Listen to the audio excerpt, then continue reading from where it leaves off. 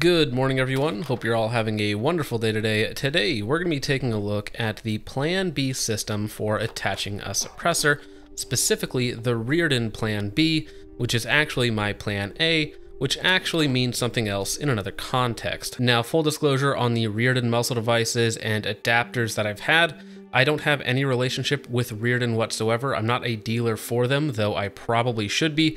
I personally own about 10 Rearden muzzle devices, one adapter, and then a very kind follower of the channel sent me the Pure Performance Armory Castle Cap, which is a titanium Plan B adapter. And I should probably get set up as a dealer for Rearden. As I mentioned, I own about a dozen of their muzzle devices, and this week alone, I'm installing 5 of them on customers' uppers. So I should probably look into that. I've been using Plan B nearly exclusively for the last 4 months or so, so you've basically seen it in every video that I've published, and my round count currently is somewhere between 3,000 and 5,000 rounds through probably a dozen different guns and 2 different suppressors. Now, for those of you who don't know, I believe the Plan B was originally designed by Q, and since then, about a half dozen different manufacturers have been making adapters and muzzle devices for it. A quick note is that Q is not necessarily a fan of some of these aftermarket adapters, so if you use them with a Q suppressor, I believe it voids the warranty. As of yet, I haven't had an issue, but Q is a little bit protective about their stuff. Now, before we get into the ins and outs, general performance, point of impact shift, so on and so forth on the Rearden Plan B, I should shout out my channel sponsors.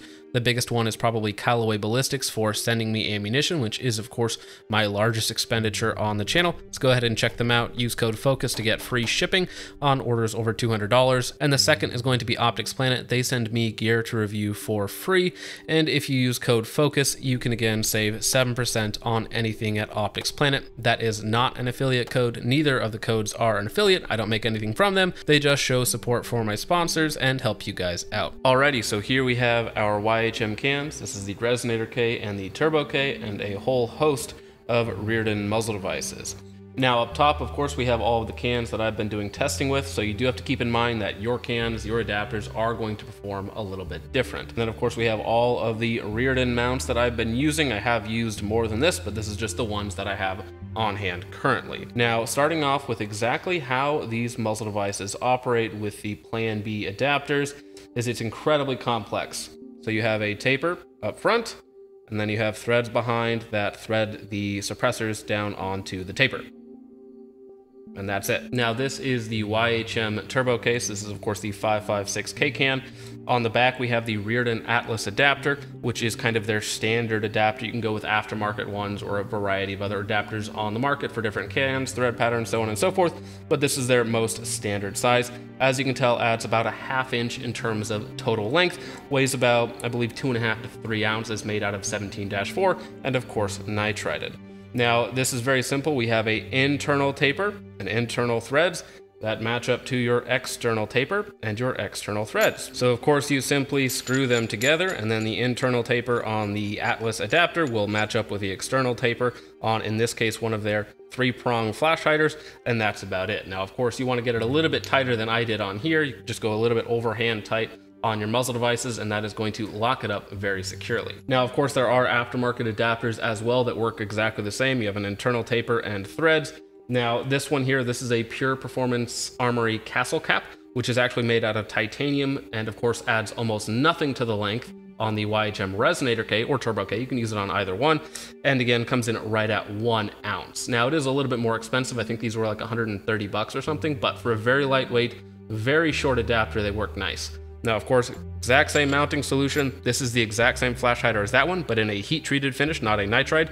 I will talk about the heat-treated finish a little bit later on, but it does not hold up quite as well as, of course, the nitride will. Now, talking about the mini 3-prong flash hiders, we have, of course, just the heat-treated version and the nitrided version. They're both made out of 17-4. These are, of course, both 1/2 by 28. Though the one on the 6.5 Creed here, this is 5/8 by 24. Other than that, they are, of course, identical. Now, the main difference between these two is, of course, their coating.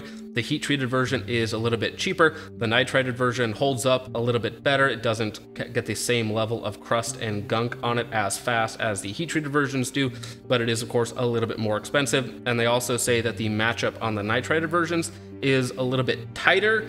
In effect, what that means is that the cans can be a little bit harder to separate, but other than that, they're very similar. Again, there's a few dollars difference in terms of price. I personally like the look of the heat treated, but in just terms of raw performance, heat resistance, lubricity, that sort of thing, I think the nitride is a little bit better. Now, again, the heat treated versions that I have down here, they do tend to be a lot more sticky when it comes to carbon, not as slick as the nitride versions. For instance, this is on a 14.5-inch 308. This muzzle device only has about 30 rounds on it, and it's already completely coated. Now, you can tell how well the taper system works, because behind the taper, everything is perfect, and then right in front of the taper, it's just completely coated. Now, this only has 30 rounds on it. The rest of these have hundreds of rounds on it, including this one, but this one here is, of course, the worst on a 5.56. We'll talk about that in just a minute. But again, the nitride versions do hold up a lot better in terms of resisting carbon buildup and such. Now, here, this is the dual port brake, the DPB, because it has two ports. It is 5/8 by 24 with, again, the exact same mounting system as the rest. This is the SPB, the single port brake, which works quite well. In terms of recoil reduction, the dual port brake acts like a much more standard muzzle brake, and the single port brake does do a little bit of recoil reduction, but it's not anything drastic. Now, the 3-prong flash hiders, this is a 5/8 by 24, this is a 1/2 by 28, 5.56.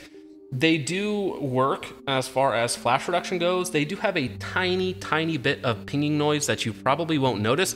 I didn't notice it while shooting. However, in the recording, you can hear it for maybe a quarter second or so.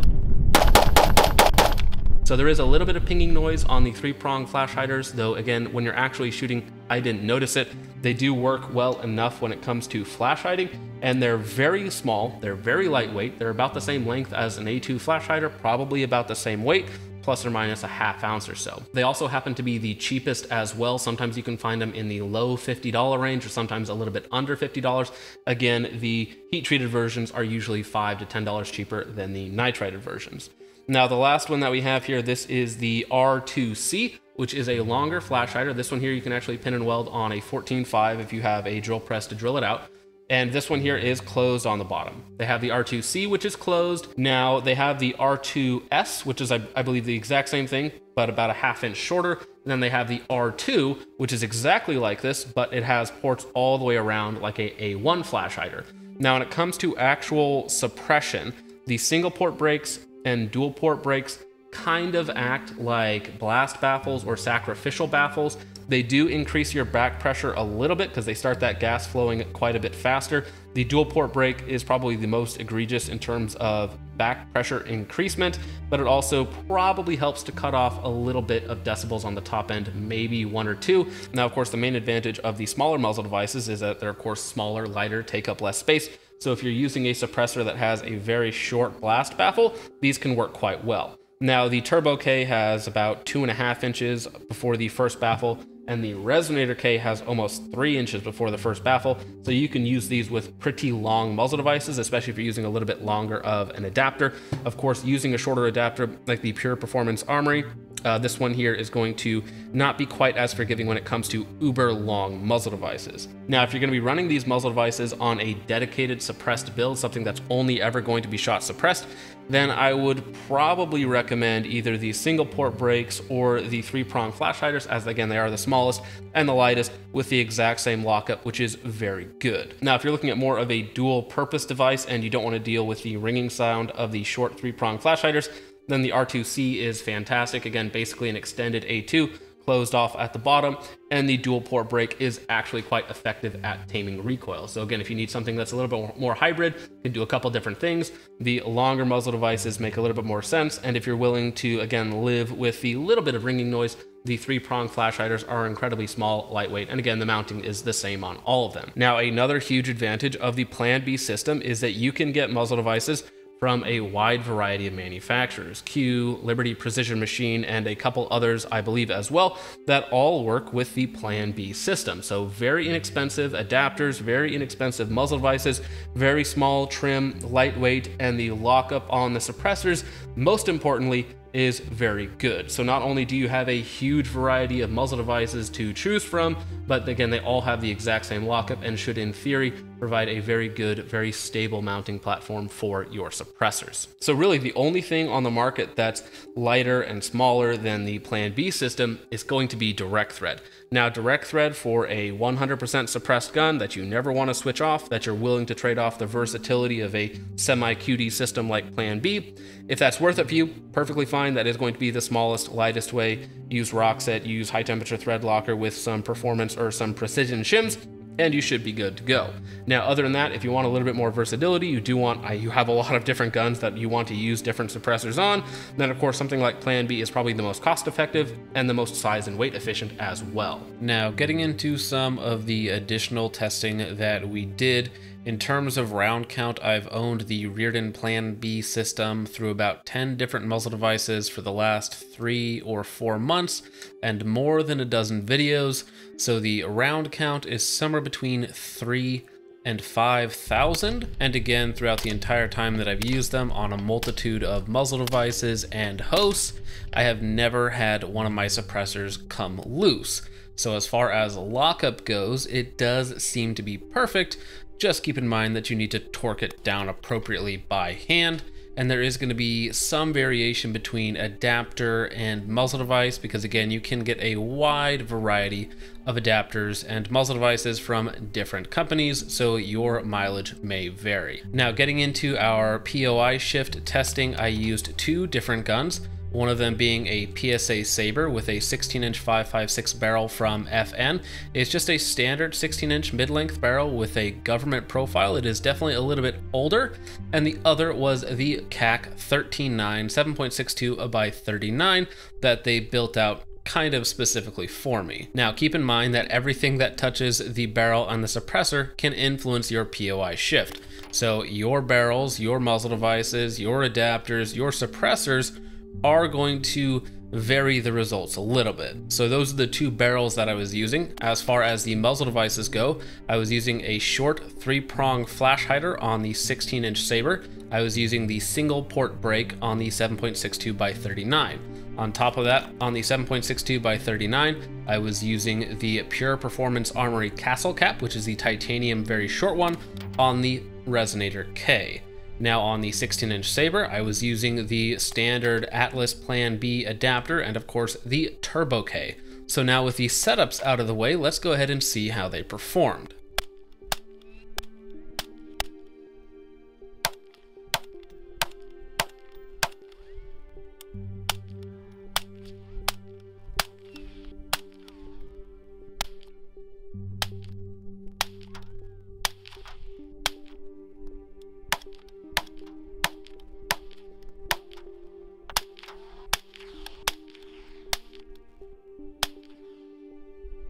And on the 16-inch Saber with the 3-prong flash hider and Atlas Plan B adapter on the Turbo K, we saw basically no point of impact shift and no accuracy degradation. Now, one note about the 7.62 by 39 is that I was using PMC Bronze 123 grain, which as far as I'm concerned is awful. I had nothing but problems with that ammo in terms of just accuracy. I was only doing this at about 60-70 yards or so, and the accuracy was not very good, and on top of that, it kind of just gave me random flyers.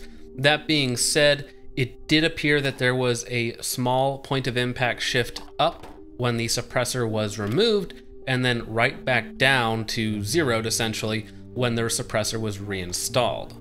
Now, to quickly compare the Plan B system to the old system that I was running, this is of course the older YHM lineup with some of their longer devices, some of their muzzle brakes, some of their shorter ones as well. All have varying degrees of rust and corrosion on them. I did use these exclusively for some time and unfortunately came to the realization that they suck.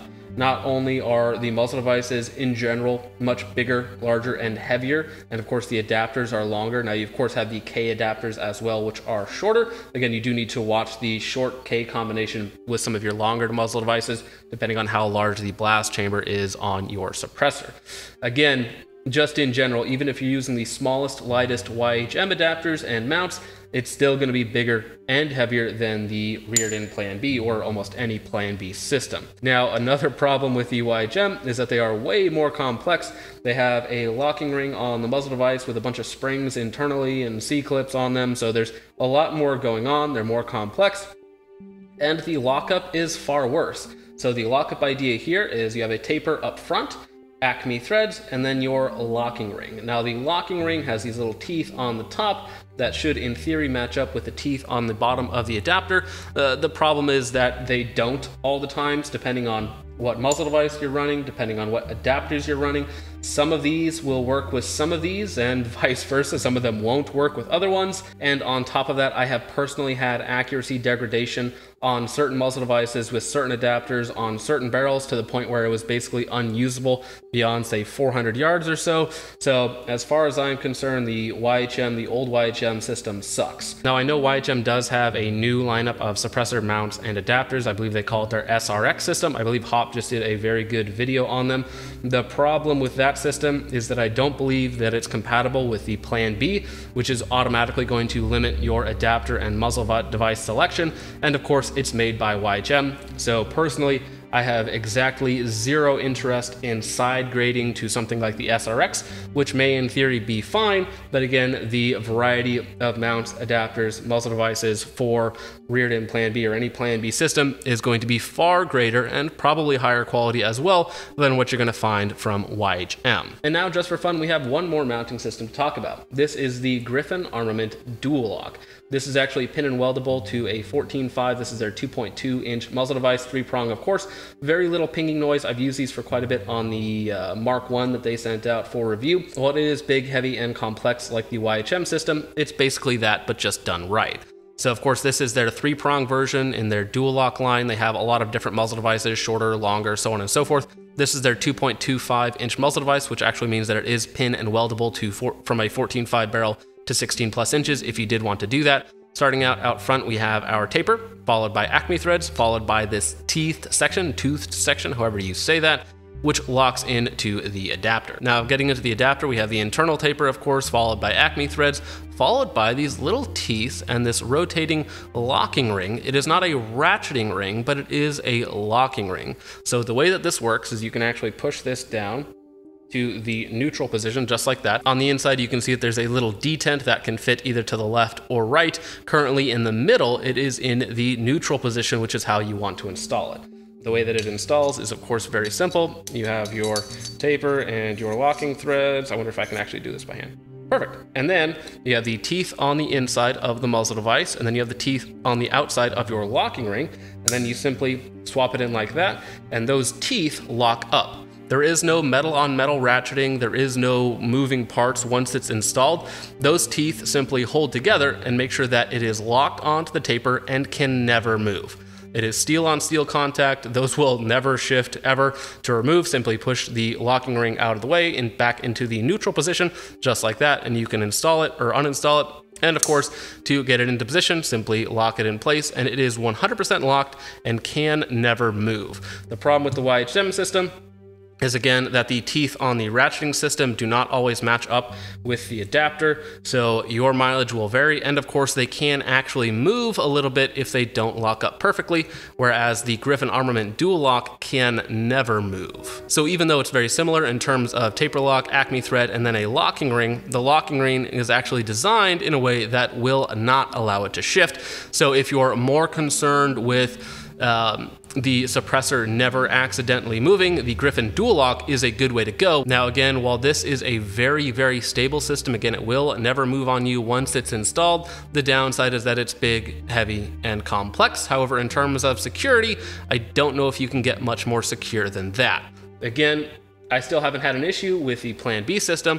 It's far cheaper, it's far lighter, it's far smaller as well, and also has a great seal on the taper. And again, I haven't had any issues with it coming loose, unlike the YHM system. So that about does it for my thoughts and experiences on the Rearden Plan B system and really the whole Plan B ecosystem. I think that in general, you're getting some of the most cost-effective comparatively. You're getting some of the lightest, smallest, trimmest suppressor mounts and adapters possible with a wide variety of aftermarket solutions, and you can find a tailor-made muzzle device that's going to fit your specific build, your specific set of circumstances basically perfectly. Now, of course, as any suppressor mounting system, it's not perfect. There are trade-offs that you're making.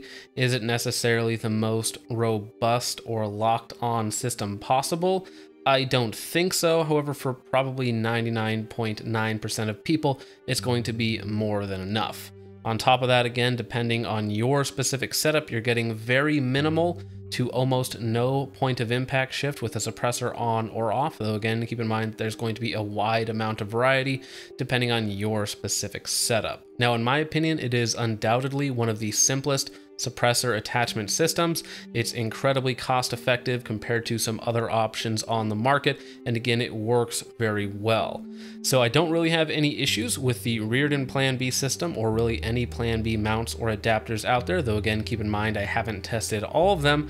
However, as far as my money goes, because of what I do as a YouTuber, so I can't necessarily just do direct thread on everything if I need to be using different suppressors on different guns on the same range session.